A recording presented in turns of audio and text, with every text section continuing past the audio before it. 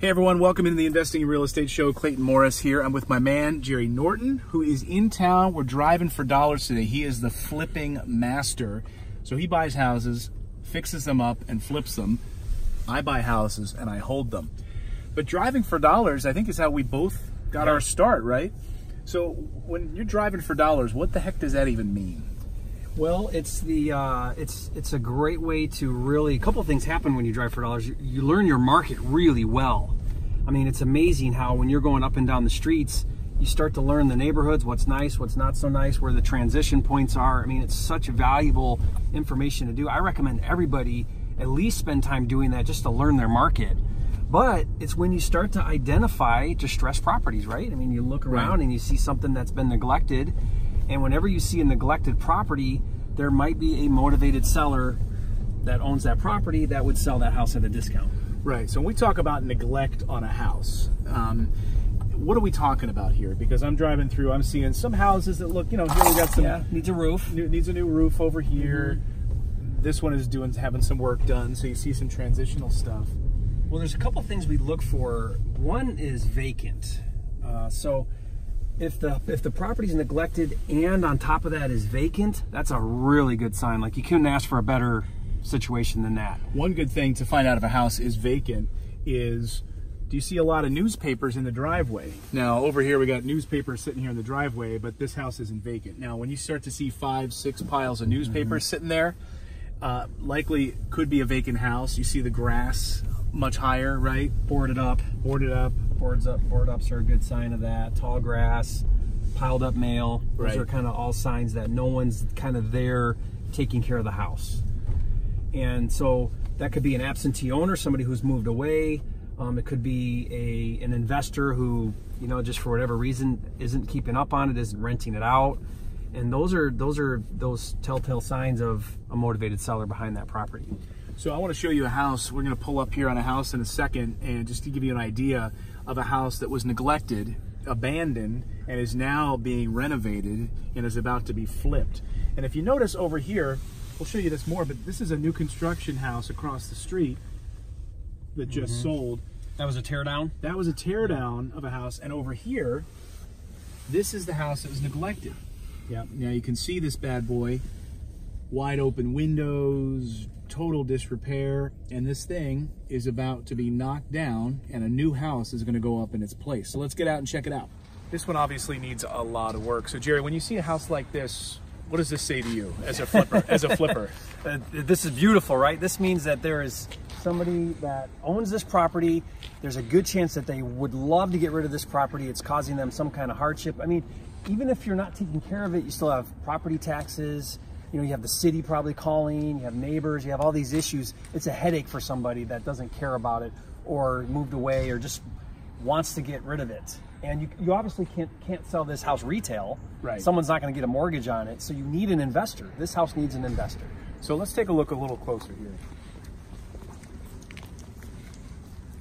So on the surface, if you're driving around your neighborhood driving for dollars, it might not necessarily have popped out to you, right? This is where getting to know your neighborhood can be really important. You know, the windows were probably all closed at one point. Now there's a rehabber's getting his hands into it. He's starting to play with it a little bit. So he's probably airing it out. It might stink inside. On the surface, this might look like a decent roof, right? Doesn't look like it needed a ton of work.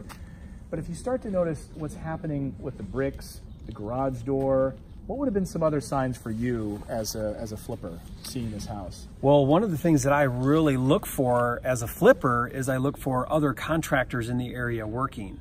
So when you're driving and you're seeing a contractor, like if we came over here at a different time, there might be people here starting to do stuff. That's great too. Down the road, right down here, if we just pan down here, there's a house being worked on right now. Brand new construction going up. This one right here, a tear down, now brand new construction. So to you, this is an opportunity, right? Well, what you look for is exactly what you said. I mean, you have $1 million home here across the street, you have this.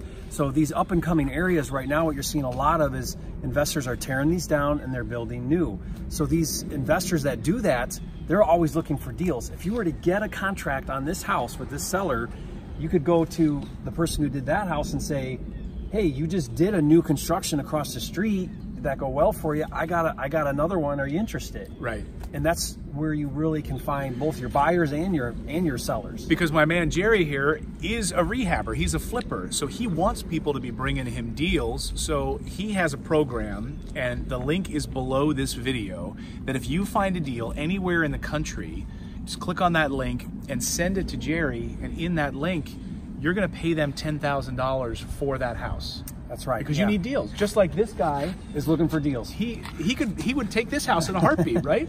You know what's funny is I joke about this all the time, but flippers and even buy and hold investors, when it comes to finding deals, are lazy.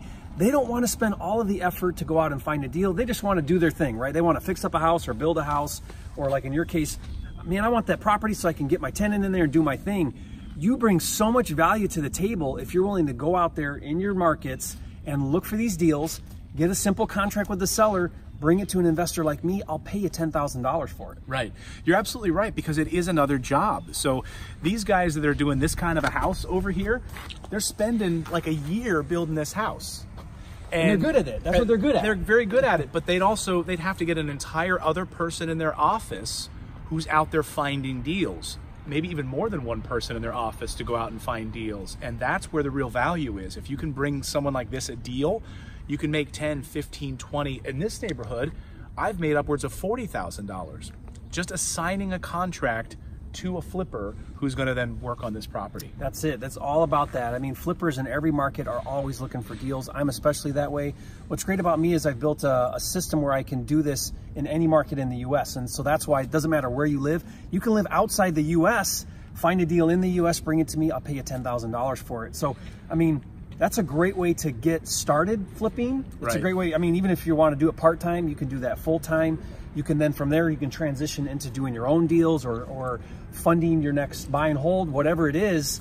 But it's a great way to get that $10,000 check in your hands. Awesome stuff. So join us in the next videos. We're going to talk about some of the pros and cons of flipping versus buy and hold, which is my strategy. I love the buy and hold, and he loves the flipping. So we're going to talk about that in our next video. But meanwhile, click on the link below. If you've got a deal, you can sign up for Jerry's program. He'll pay you $10,000 for a deal. Join us in our next video. We'll see you next time.